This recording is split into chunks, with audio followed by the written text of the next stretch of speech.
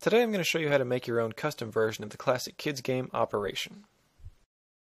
The first thing you need to do is select a character to be the patient. I chose this robot from last year's Maker Faire. Then you need to find some ailment tokens that you want to remove from the patient. Since my character is a robot, I decided to use some electrical components. Position all the pieces where you want them to be located on the character. Then using a pencil, draw an outline around each of the individual pieces. Make sure the outline is at least a 1/4 inch wider than the piece on all sides. Cut out each of the outlined areas, and use that to trace and cut out the same areas on 3 sheets of cardboard. Also, use the back of the character sheet to trace the outlines onto a thin piece of sheet metal. Using a Dremel tool, cut out each of the slots, and then grind the edges smooth. Take the 3 cut pieces of cardboard and glue them together, and then glue an uncut piece of cardboard on the back to seal it. Next, attach the character printout to the metal plate with double-stick tape. Now it's time to wire up the electrical components. The basic circuit for this project is really simple. All it is a battery, a buzzer, and a switch that's formed by the plate and the tweezers.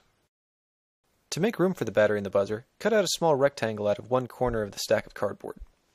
Then attach the metal plate to the cardboard with double-stick tape. Then you need to drill 2 small holes in the plate for our wires.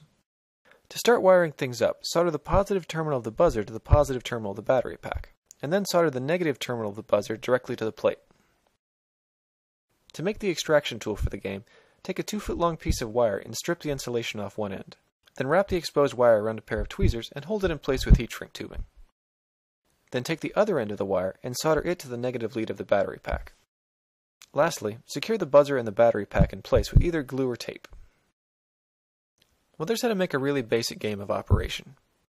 But if you want, there's a lot of other things you can do to polish it up and make it look nice. If you want to make a plastic cover for the game, I recommend checking out this weekend project video. It gives a basic introduction into DIY vacuum forming. If you want to add lights to the game, you can take a pair of LEDs and wire them in parallel with a buzzer. This way they'll all go off at the same time. Or if you want to add sound effects to the game, you can wire in a simple sound recording module. To do this, all you need to do is wire the negative terminals of both battery packs together, and then wire the playpen on the recording module to the plate.